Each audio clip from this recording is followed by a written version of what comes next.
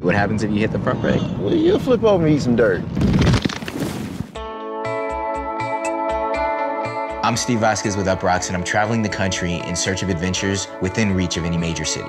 This is UPROXX GPS. I'm here in Atlanta to meet Nathan Fluellen, who is a world traveler who's been mountain biking all over the world, and he and I are going to go mountain biking.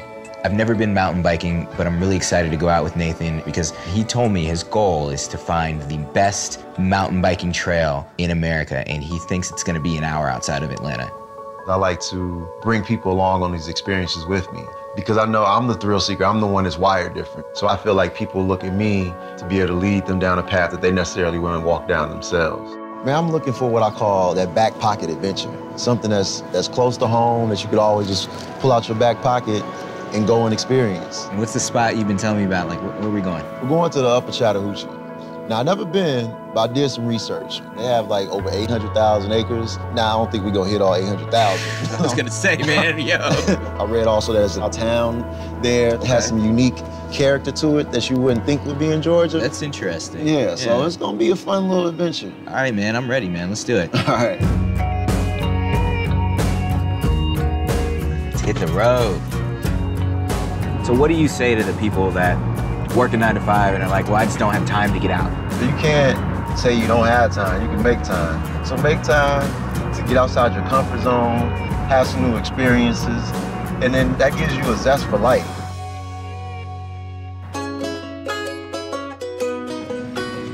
You know, it's crazy being here, seeing this kind of a town right outside Atlanta, and you think about being in the South and you have those preconceived notions of what it's gonna be. But then once you get here and then you see the people's warmth and the smiles and how pleasant people are, and it's like, oh, it's cool. Yeah, everybody seems to be really nice, really friendly, and I dig this. Thanks for opening me up to this experience, man. Should we get on some mountain bikes? So, what is it about mountain biking that you like? It's exhilarating. When it's a great path and you're able to zip in and out of trees, it's beautiful scenery, and you hear the branches crackling under your bike. So it's a full sensory experience. So, what are some tips? You know, you just gotta brace yourself for a fall. So we're just gonna be careful. All right. So we headed up here to Woody's, and it looks like he's been in business for a while. So he'll be able to get us the bikes right and steer us off in that right direction.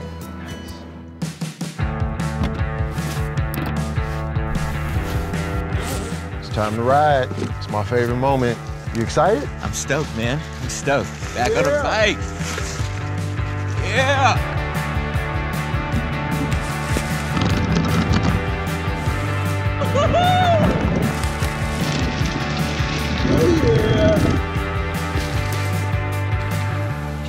So is the trail everything you hoped it would be? Yeah. I mean, the trail was dope. Climbing up the hills and hitting those banks, those turns. Oh, no. Dang. Oh, you can't ride. You don't think I can ride there? This was epic. This was epic. It was epic. This was epic. And you added to the epic. I'll never forget you, Steve.